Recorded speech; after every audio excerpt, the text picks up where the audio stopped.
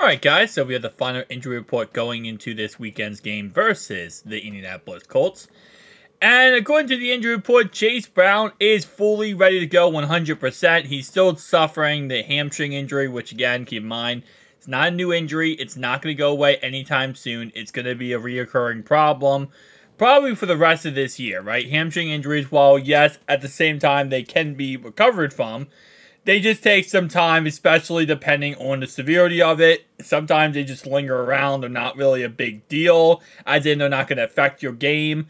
But, again, little things can make them get worse and worse. And over time, the player eventually might end up not being able to play for the rest of the season. So, it's like one of those situations where it's like, okay, right now, it's okay. Monitor it. Make sure it's okay. Make sure you rest. Limited practices is always good.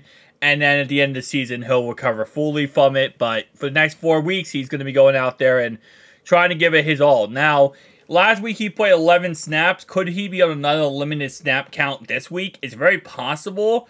But I kind of feel like, especially how the Bengals are utilizing him now, and they're actually utilizing him really at all, I feel like he's going to get a lot more than 11 snaps this week. I feel like they're going to try to up his production and see if they can get even more usage out of him.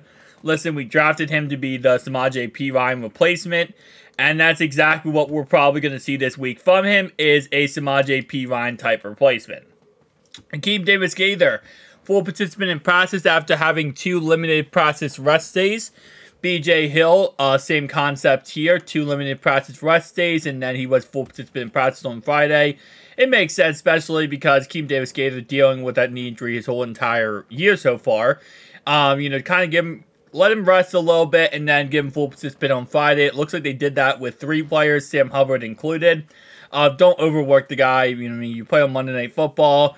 You're probably sore, probably banged up. Let him rest before you have a game against Colts, which, again, is a very, very important game. Jonah Williams was a full participant in practice with his back injury. Game status is 100% ready to go, so hopefully he has a better game than he's had the last couple of weeks, where it has been one of the worst performances the last couple of weeks.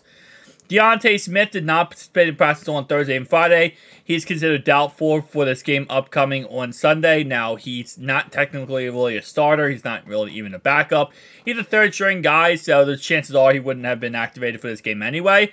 And my guess is he's not going to be activated for this game, and he's going to not be playing this game. So, with that being said, it's not a huge deal size problem, but it's definitely something to monitor if we do have an injury on the offensive line outside of Deontay Smith. Of course, Deontay Smith is the kind of left tackle, right tackle, third string backup. So if there is a problem with Jonah, a problem with Atlanta Brown, this would be the guy who would need to come in behind Cody Ford at left tackle or Jackson Carman at right tackle.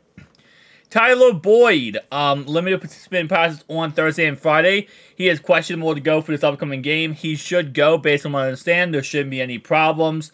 But he is suffering an ankle injury he had last week. I wonder if that's what caused him to throw the almost pick 6 to Josh Allen. I'm kidding. Although, come on now. Ankle injury, though. Thankfully, it's his ankle and it's not his hands, because clearly his hands are not working this year. Okay, I'm sorry. I'm sorry. The Tyler Boyd slander is over. I promise. The Tyler Boyd slander is over. DJ Turner was a limited participant in practice on Thursday, rest day on Wednesday, and full participant in practice on Friday. Game status is okay, 100%. He does have a hamstring injury, which it kind of goes back to the Chase Brown incident, where we're going to kind of monitor him and hope he is okay for this upcoming game. He can't be on the limited snap count at all. Unlike Chase Brown, we can kind of, put him in, put him out, depending on how he's feeling. We can't do that with DJ Turner. We have no Cam Taylor-Bright. We really, right now, only run 3 cornerbacks on our defense anyway. We run him, Cheeto, and Mike Hilton. We can't run Mike Hilton anyway full 100%, so we have to run Cheeto and DJ Turner 100%, so we can't really afford to not have him out there. So, again, it is what it is.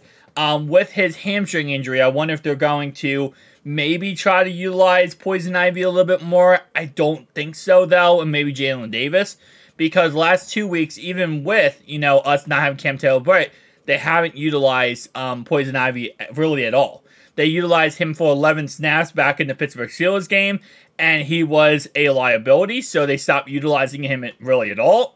Last game, he only had 1 snap.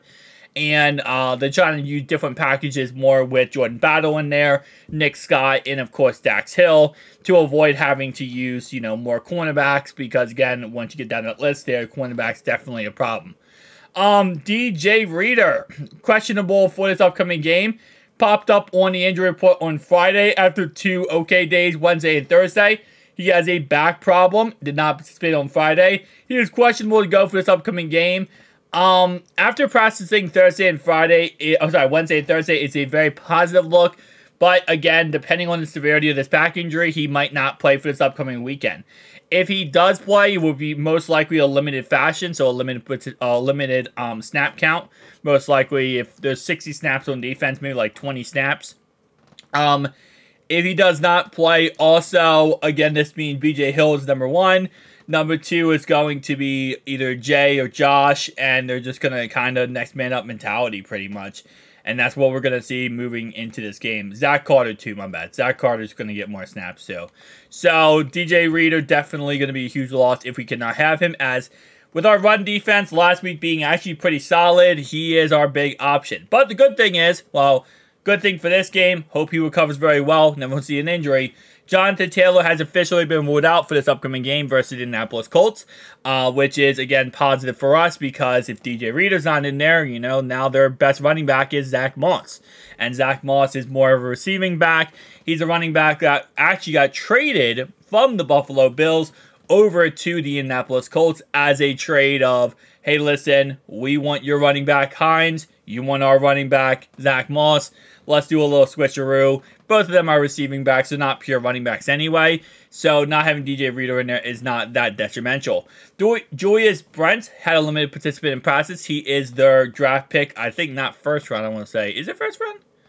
Either first or second round draft pick cornerback. He has a quad injury, limited on Thursday and Friday. Braden Smith is officially ruled out. This is their starting right tackle. This is a huge loss for them, especially with having Hubbard, Miles Murphy, or, of course, Trey Hendrickson off that right-hand side. They are going to be rocking with Blake Freeman. Blake Freeman is, of course, their I think he was the 4th round draft pick right tackle from BYU. We talked about it many times. While Blake Freeman is he's not bad in any way. He definitely has a lot of limitations, and he's not as experienced. He's more of a raw talent. So there's going to be struggles in this game. He's going to have some problems. He's not going to be 100% on certain situations. I'm not saying by this time, the Colts haven't gotten him up to speed and really trained him to be a lot better, but he's definitely going to have some limitations in this game. We'll see how this works out, but going out of college, there was a lot of red flags around people not drafting him because of the fact of all his, problems when it comes to being a raw talent. So we'll see how that ends up working out for them. Again, hopefully it works out pretty poorly. EJ Speed, linebacker, knee injury, did not participate in practice on Wednesday and Thursday, limited on Friday. We'll see if he is ready to go for this game. He is questionable at this moment in time. DeForest Buckner, shoulder injury, did not participate in practice on Friday. He is unspecified for this upcoming game. We'll see if they do start him. He didn't practice on Friday, but again, it's his shoulder injury, full and then limited on Wednesday and Thursday. Tyquan Lewis, defensive end, ankle injury, full participant in practice on both Wednesday and Friday, limited on Thursday, unspecified. Emil Speed, hip injury, nothing on Wednesday, Thursday limited, and Friday did not participate in practice. My guess is he probably will most likely not play this upcoming game versus the Cincinnati Bengals. So keep in mind, guys, we do play on Sunday. It's going to be a very intensive game, let's be honest. It's going to be a long game. And we got to get this win, man. That's all we got to do right now. Get this next 4 wins, win the playoffs, and then we're talking about potential Super Bowl, okay? So let's go. Who they? Who they? Who they think gonna beat them Bengals? Who they? Who they? Who they think gonna beat them Bengals? Nobody. Let's go, baby. Let's go.